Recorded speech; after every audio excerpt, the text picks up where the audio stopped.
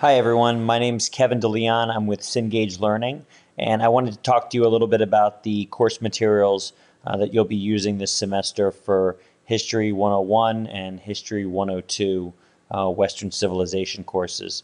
They're a little different in the past, so that's why I wanted to put this video together to give you a little bit of instruction. The first screen that you'll see is the bookstore, and you'll notice that it is a custom package that we put together. It is only offered in one option. This is volume 1 and this is volume 2. If you go to the bookstore, the NVCC bookstore, either online or in person, and they'll have this package put together. This package includes a loose leaf version of Spielvogel Western Civilization 9th edition volume 1 and Western Civilization volume 2 by Spielvogel. They will both have MindTap codes inside the front cover for you. MindTap is a required component of this course, and all of your instructors will be using it in some way, shape, or form for your course, but you are required to have it for the course. We set up special pricing as well. You can see down there at the bottom it says buy new for $110.70. This is about $70 cheaper than the book last semester and is actually cheaper than used books on Amazon. So it's a great package for you, and I hope that you get a lot out of it. So let me explain how you access this material. You go to the bookstore, you'll purchase your package, you'll get back to your house or your computer, and you'll open it up and you'll see it. And what you'll want to do is you'll want to go onto Blackboard that you normally go onto for your course. This is my Blackboard, so it looks a little different. But you'll go onto Blackboard for your course, and you'll click into the course that you normally would to access course materials for your instructor. Now you'll see here there are a bunch of items in front of you with little logos on them. These are links to activities in MindTap, and each instructor is going to have more or less of these in different weeks. They have the ability to do some customization in terms of what they want to take you directly to.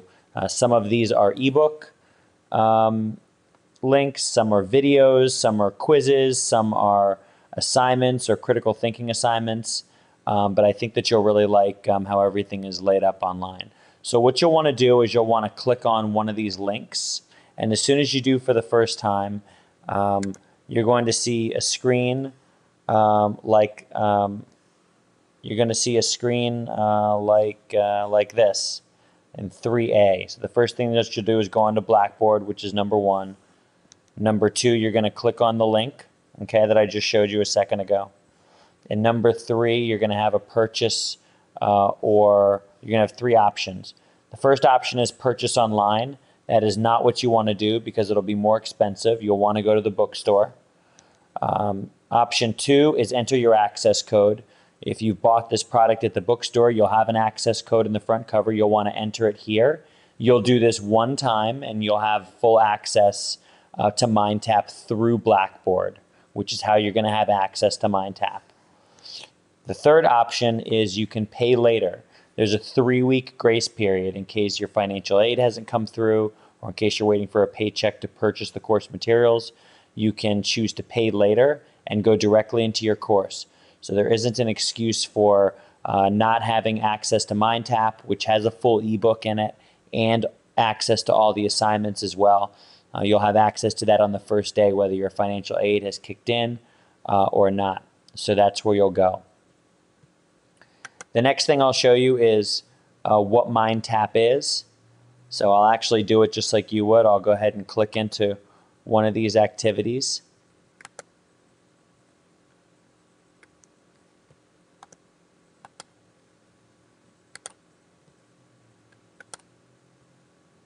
Okay, and if you have any issues, your instructors are going to be including links to technical support.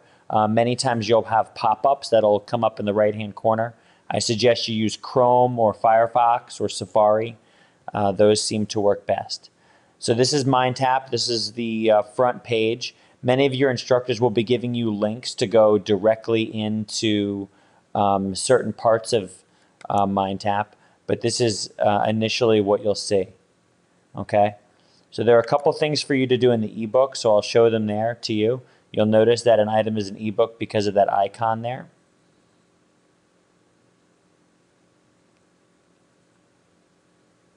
The bookstore should also be stocking instant access codes for you, or printed access codes for you, so that you can access MindTap a little bit cheaper even without the package. So look for a couple of those options as well.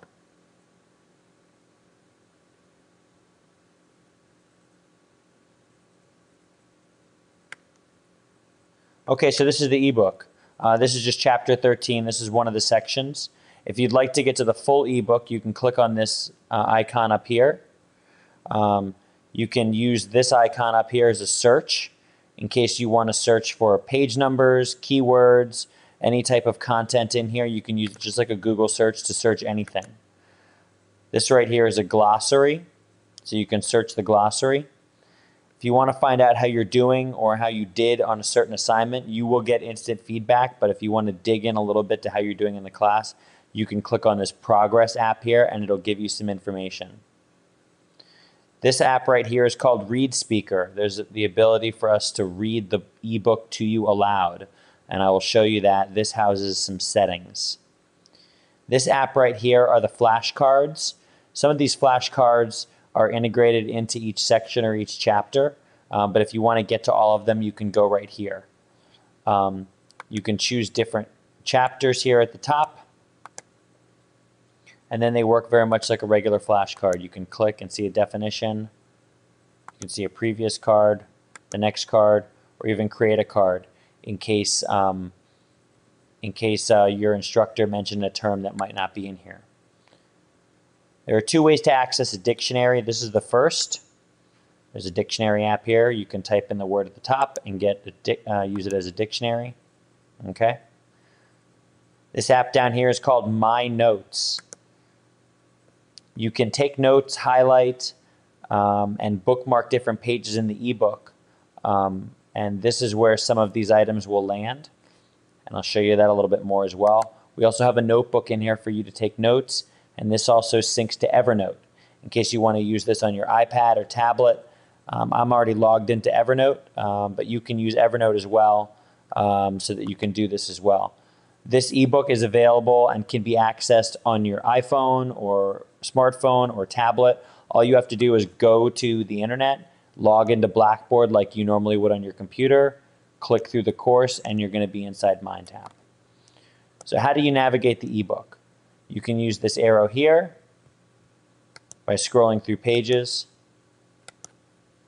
You can come here at the bottom and drag. Okay? So let's say you're in here and you'd like to do something. Let's say you want to highlight. You can just simply highlight some text, and when you release the mouse, you can highlight in different colors. Okay? So we'll do that. If you're not sure what the word thunderstorm means, you can highlight it and look it up in the dictionary. Okay? If this is a really important paragraph for you, you want to make sure that you remember it, you can click,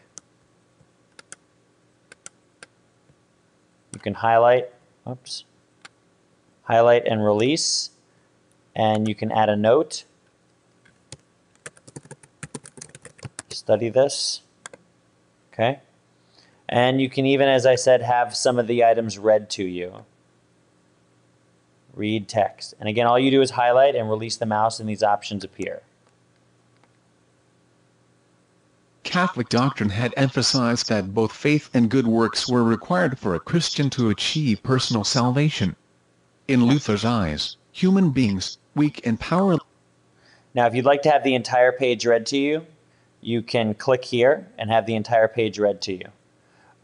There is an option to print as well if you want to print a little bit, but it's not formatted quite the same as you'd think. Normally you'd think you could come in here and click print and it'll print the whole book. It prints it out in sections, so there's a lot of pages. So it's going to be much cheaper for you to go to the bookstore and buy the package that we've set up with the loose leaf. The printed access cards I'm asking the bookstore to stop might be a little cheaper, but it won't be a ton cheaper. So this is really going to be the best option for you. Okay? If you'd like to bookmark a page, you can do that right here. You can find out information about the chapter here as well as change some of the font size in case you like the font a little larger. When you come into MindTap initially, one thing you might want to do is come and do a systems check.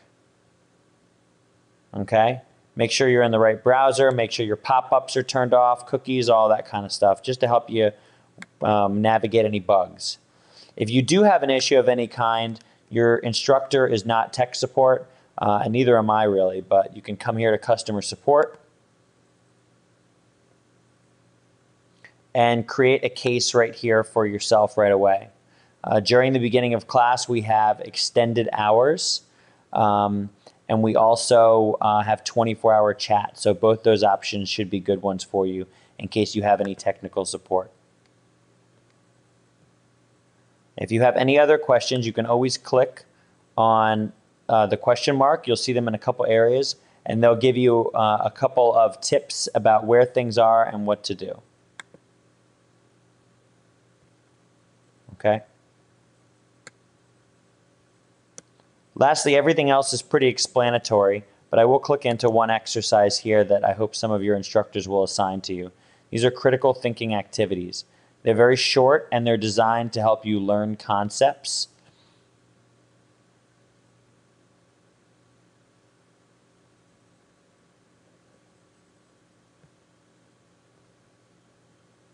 What you'll do when it opens up is you'll want to select the first question. In this case, there's only one, but some assignments, there's more.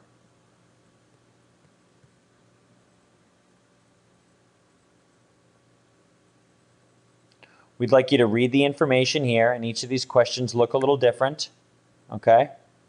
And then we want you to answer the questions here. In this case, I've already done these. The important thing for you to realize is two things. Down here, when you take it for the first time, it will say grade it now. So after you answer these questions, you'll click grade it now. And if you're right, you'll get a check mark. And if you're wrong, you'll get an X, okay? And if you click here, you'll get some feedback specific to this question. In case you're working at your house late at night and you answer a question and you want some feedback, you can come here and learn the concept really without an instructor being there. Next, we'd like you to try another version, which will be the same concept, but different questions. It is this that helps you learn the concept by taking it again for a second attempt and with different information, but the same concept. And each of these will have 3 attempts. If you get 100 on the first one, you can click continue and go forward. If not, you'll want to try another version until you improve. If you struggle after the first or second attempt, I strongly suggest you read the explanations.